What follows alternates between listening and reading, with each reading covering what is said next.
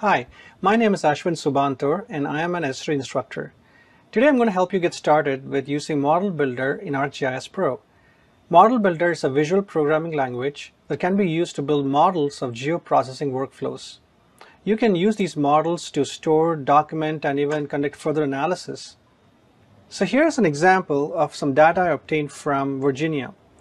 Let's say I want to understand the vulnerability of floods with regard to rivers and their next and closest urban areas.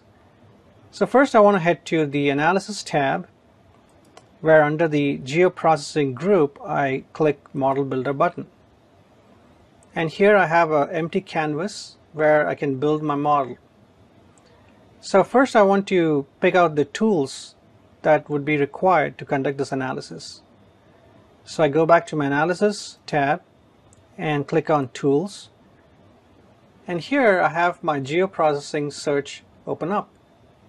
There are two tools in mind when it comes to this analysis. The first one is the clip tool. So I used my mouse to drag to my canvas here. And here I want to insert the two features that are useful for my analysis. So first I want to use the rivers feature. So I simply use my mouse and drag it all the way to my model builder here. And I also want to use the Virginia state boundary. Again, slowly drag it all the way to my canvas here. And I simply use my mouse where I get to this hand icon and drag a little arrow from my feature to my tool. And here I am specifying the model builder where would be my input features or data sets. So I click on my input features or data set option, and then head to my Virginia state boundary and slowly drag it to my tool here, and that would be my clip feature. So what you see here is a first of my model is created.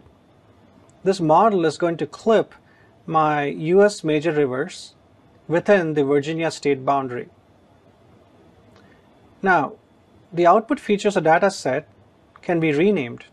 So I simply right click and then I go to rename, and I can type in my customized name. Let's say I call them Rivers in Virginia.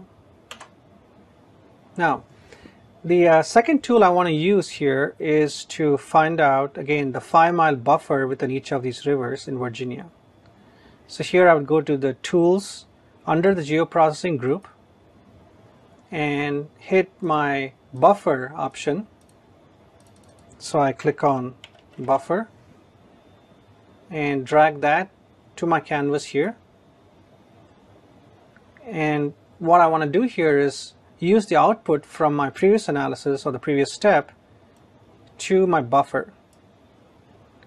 And here I want to specify this being an input feature, the exact distance I want to use. So I want to right click, hit open, and under distance I want to say, let's say, a 5-mile buffer with regard to each river.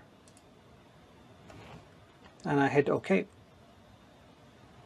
So what this does is use those features, major rivers in Virginia, clip them to obtain the rivers in Virginia only, and use that output to create a buffer of 5 miles that I specified to ultimately generate the output I want. Here once again I can rename my final output, call it flood areas. And if I want to make this look a little cleaner, I want to first make sure that this model builder itself has a fit to window option, which nicely fits in. So I want to kind of zoom it in nicely. I can also create an auto layout option where the features are nicely laid out and it's in one nice sequence.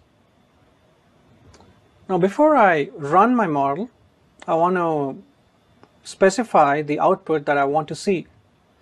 So here I want to click on the flood areas and say I want to add to display, and then hit run.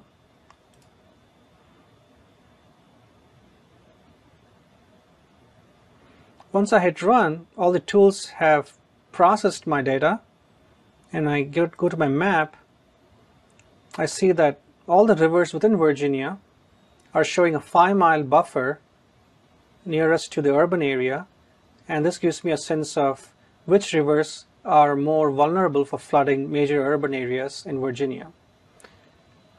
Well, this was an example that you can build on, and I hope you enjoyed it and look forward to seeing you in the next one.